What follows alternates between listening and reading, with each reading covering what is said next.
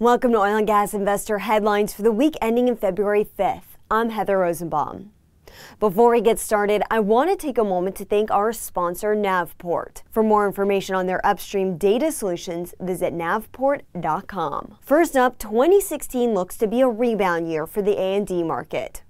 Analysts say companies will scrounge for capital through divestitures. Buyers and sellers should begin to see eye to eye on asset values, and capital markets have cut off money to E&Ps except for those in the Permian. Last year, transactions of at least $100 million dwindled to 57 deals.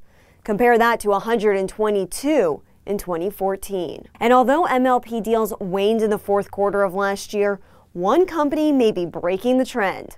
Dominion Resources announced this month it has an agreement to take over integrated natural gas holdings company Questar Corp, which includes its pipeline company and E&P Wexpro, in an all-cash deal worth $4.4 billion. The difference?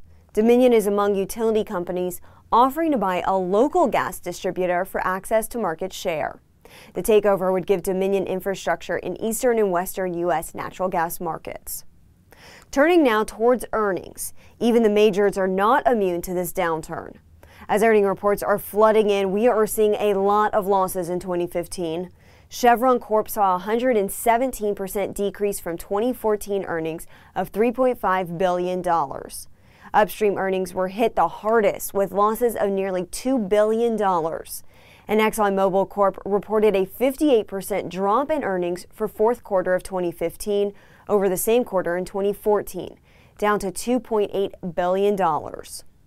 Thanks for watching this week's Oil and Gas Investor Headlines. For more on these stories and others, head on over to oilandgasinvestor.com.